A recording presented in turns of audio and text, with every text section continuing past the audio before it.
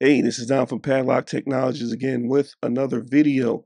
This time we're going to talk about secure client management. Now, this video is based on something I had to deal with earlier with a client or whatever, and we were talking back and forth. And one of the things they wanted to do is kind of roll out secure client without the hassle and nonsense of going with GPOs and all that good stuff. So I basically pointed them to Cisco Secure Client Management Console, which is a cloud platform that you can actually control secure client deployments, right? And this way you kind of remove the whole GPO push, all the nonsense that your desktop team will have to deal with in terms of upgrading Cisco Secure Client, maybe pushing profiles, stuff like that.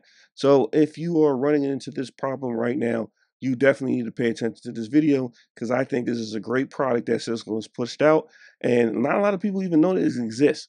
So you're probably going to learn something new.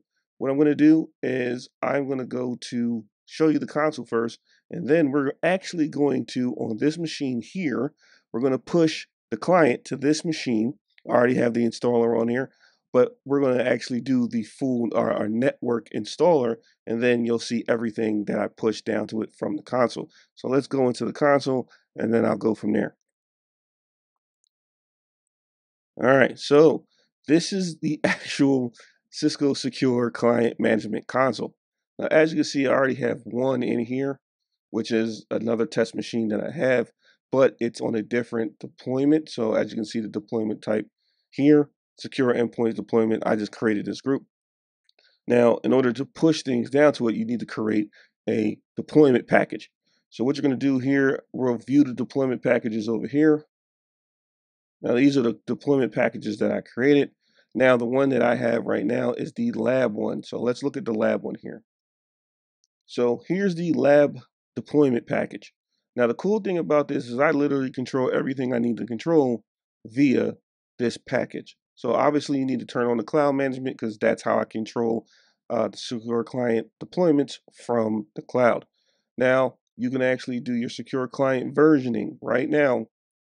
It's on the recommended version. And the cool part about this is anybody's on the old version that is controlled by this platform or this console, the minute you open up your laptop, it'll just start updating itself. It'll come up on the screen, hey, you're on an older version. Like if I go in here and change the version, it'll just say, okay, you need to upgrade to the version. No more, hey, we need to log into a firewall and upgrade the package or deal with the desktop team and they have to go push it out and they may not know where to put certain files in. This handles all of it for you.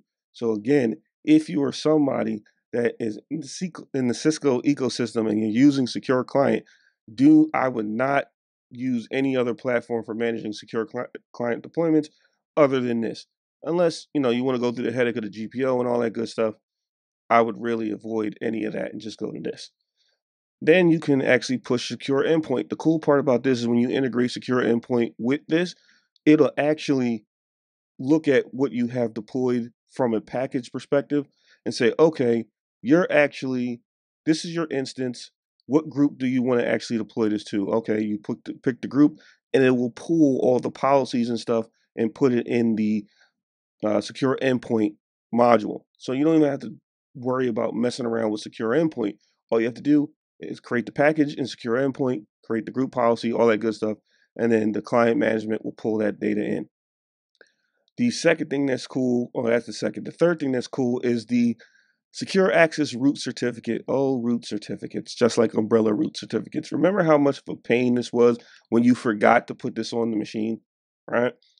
You forget to pull this on the machine, people go to Umbrella or Secure Access and they're getting this big, we don't trust the certificate because you enabled SSL decryption and you don't have the root certificate on that machine. So you enable this and it will install this, and this option is going to be the Secure Access root certificate. Now you're going to have to do the Umbrella certificate. Cisco, you need to change this to allow them to actually do the Umbrella certificate as well. But once you enable that, it'll push that certificate. And then if you want to push the zero trust module with any kind of zero trust, configurations, you can do that too. So again, doing it this way is a lot better than, doing it the manual way or GPOs or anything like that. And then again, you can control it once you go back to your clients. You can pretty much control everything from here. Obviously, you got Windows 10, Windows 11, and Mac, and all that good stuff. Any kind of connectors that need to be updated, you can update it from here. Anything that hasn't been seen in 7 days, you'll get the warning messages. You got your device types. You pretty much got complete control of the secure client package and deployment from the cloud, and you can be anywhere in the world and do all this stuff. So now that we're on this computer here, what I'm going to do is I'm going to install it live here, and then I'll refresh the windows once it's finished doing what it's doing. Let's see. I'm going to go with the network deployment. Now, the difference between the network deployment and the full deployment is obviously the network deployment is going to call home and pull all this information from it. So right now, it is saying, hey, pending install. So if I turn this around here, hopefully you guys can see it, but you see that little white window up there? That is the network install. It's saying pending install. So once I hit continue, it'll actually pull everything it needs to pull down from the cloud manager. So, okay, so it says installation success. So once we see that pop up here, we will start seeing agents and all kind of stuff get pushed down to my machine.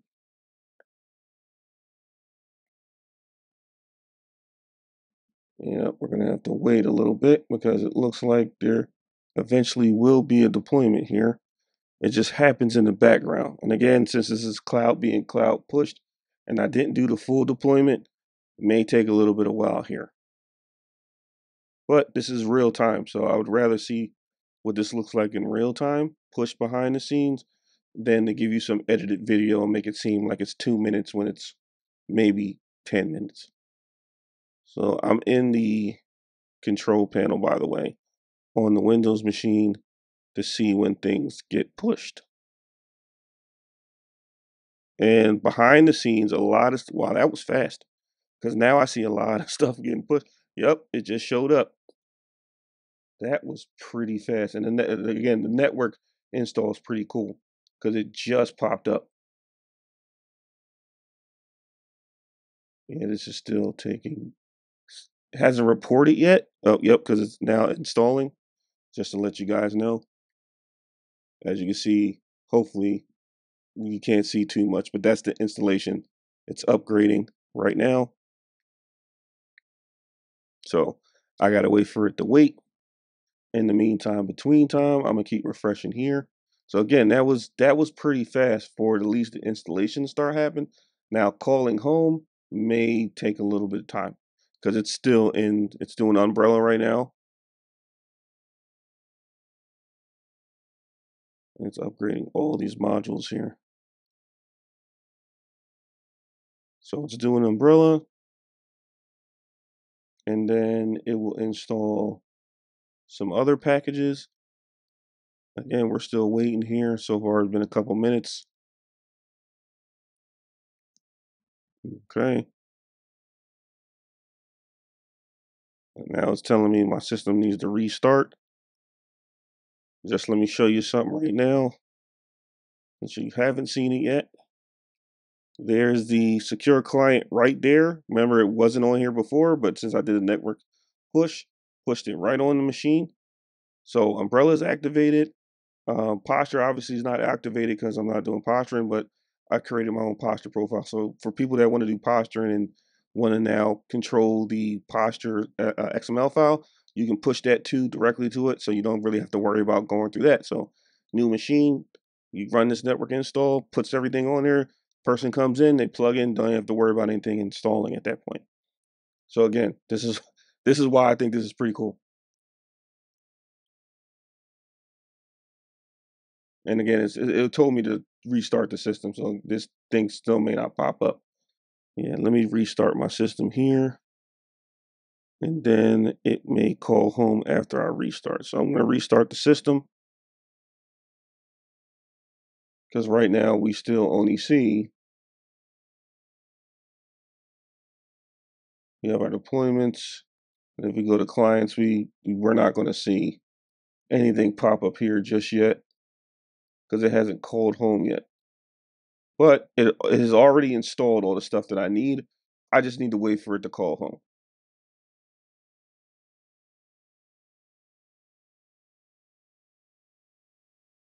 And once it does that, you will eventually see that in here. All right, so we're back here.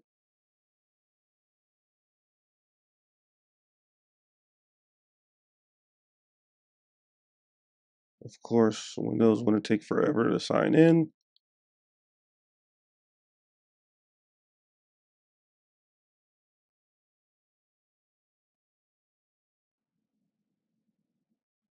And I'm going to switch screens so you guys can actually see. All right, so we're back here, and I want to actually show you guys that it did push it. And when I turn this thing around, I'm going to show you all the modules that were pushed.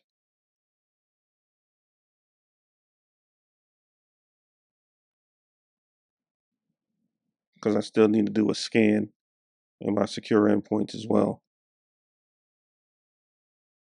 But of course, Windows want to load up everything under the sun, so it takes forever to do it.